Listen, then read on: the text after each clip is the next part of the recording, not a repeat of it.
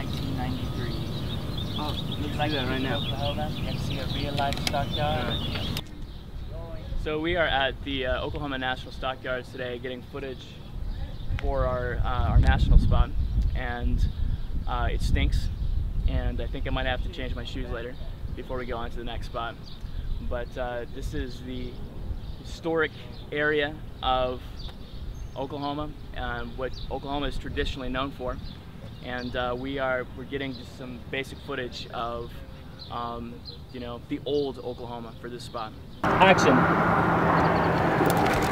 All right, well, we just got the shot at the top of Rocktown, and it's a 90-foot structure, and it's a ladder that's basically straight up. There's no breaks, there's no resting in between. You could rest on some platforms if you got tired, but other than that, it's a 90-foot ladder straight up into the air, and we put 5 guys up there, and yeah, it was a good shot. It was, not gonna lie, it was pretty nerve-wracking, but it was worth it. We do whatever we gotta do to get the shot. It was a good experience. I enjoyed it. So now we're gonna do a company move, go across the canal, and do the cutaway, and then after that we'll head to OCCC.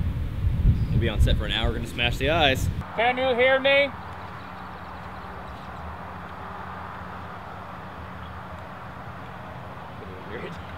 Action. Action.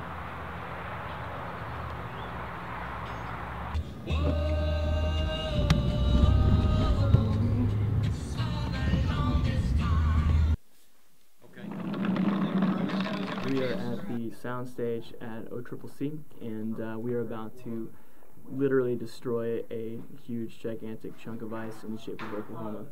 Now, you might be thinking to yourself, that's really crappy of you, Chris. Why would you want to destroy Oklahoma? And I would say to you, just wait for the next thought, because actually, we're going to play this footage in reverse, so it's going to look like we're rebuilding Oklahoma.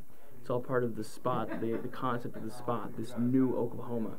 So we're going to be shooting this in a very high frame rate on the Red Epic, 300 frames per second, and so we're going to have to really light this thing with some really bright lights to make sure that we don't, you know, mess anything up. My only worry is that we're going to melt the ice with the lights before we're ready to go, but we should be fine. This is a clear piece of plexiglass that we're going to use to put in front of the camera, because we've decided now that the gentleman is going to hit the ice from the back towards the camera. So this is a protective measure, because the camera's not ours, and liability issues and stuff like that. Action.